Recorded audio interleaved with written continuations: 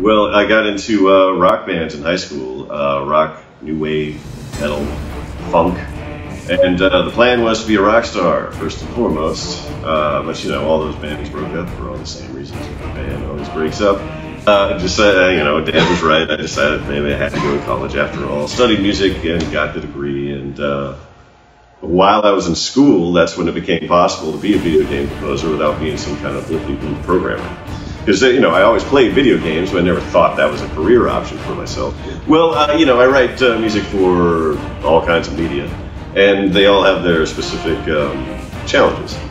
So writing for film, of course, you have the film dictating your structure. Writing for games, there's an interactive element often, for the in-game music at least. So you've got to write music that maybe is in layers or maybe has branching capabilities to make it seem like whenever the player does something, that it's been scored in time.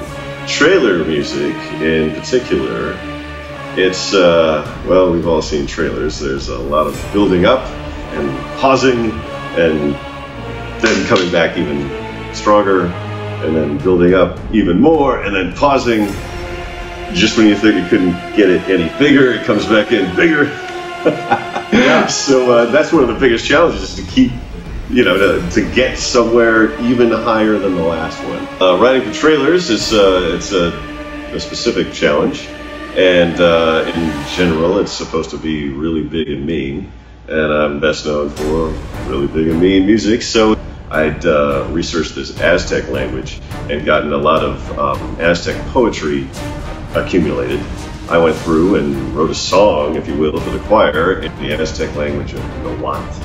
And so that's how I got it to sound rather mean, because there's cannibalistic lyrics in it. You know, coming from a rock and roll sort of background before I got into orchestral writing, a lot of the time my orchestral music's pretty well translatable to rock and roll. The cello lines are all rock and roll approved. I think this is no exception. It's a very action-adventure sort of piece. I'm Gerard Marino, best known for my God of War scores. I'm here for the A-list recording session.